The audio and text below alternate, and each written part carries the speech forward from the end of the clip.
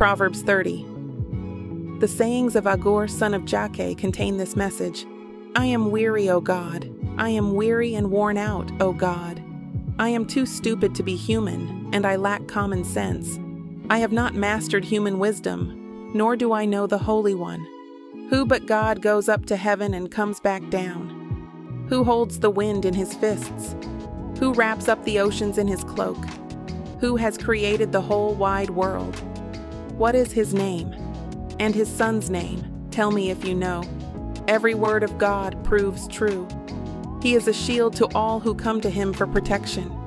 Do not add to his words, or he may rebuke you and expose you as a liar. O God, I beg two favors from you. Let me have them before I die. First, help me never to tell a lie. Second, give me neither poverty nor riches. Give me just enough to satisfy my needs. For if I grow rich, I may deny you and say, who is the Lord?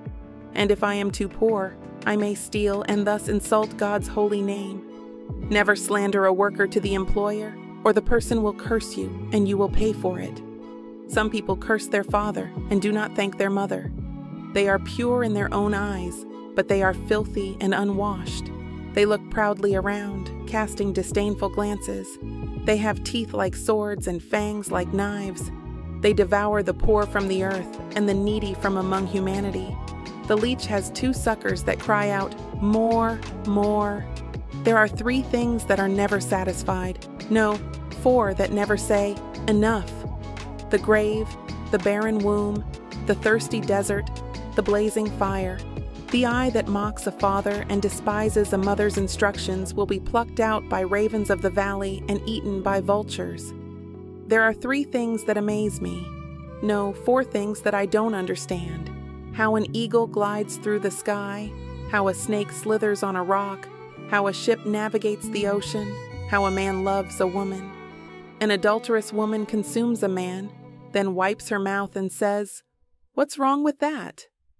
There are three things that make the earth tremble. No, four it cannot endure. A slave who becomes a king, an overbearing fool who prospers, a bitter woman who finally gets a husband, a servant girl who supplants her mistress. There are four things on earth that are small but unusually wise. Ants. They aren't strong, but they store up food all summer. Hyraxes. They aren't powerful, but they make their homes among the rocks. Locusts. They have no king, but they march in formation. Lizards. They are easy to catch, but they are found even in kings' palaces. There are three things that walk with stately stride.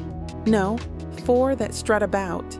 The lion, king of animals, who won't turn aside for anything. The strutting rooster, the male goat, a king as he leads his army. If you have been a fool by being proud or plotting evil, cover your mouth in shame. As the beating of cream yields butter and striking the nose causes bleeding, so stirring up anger causes quarrels.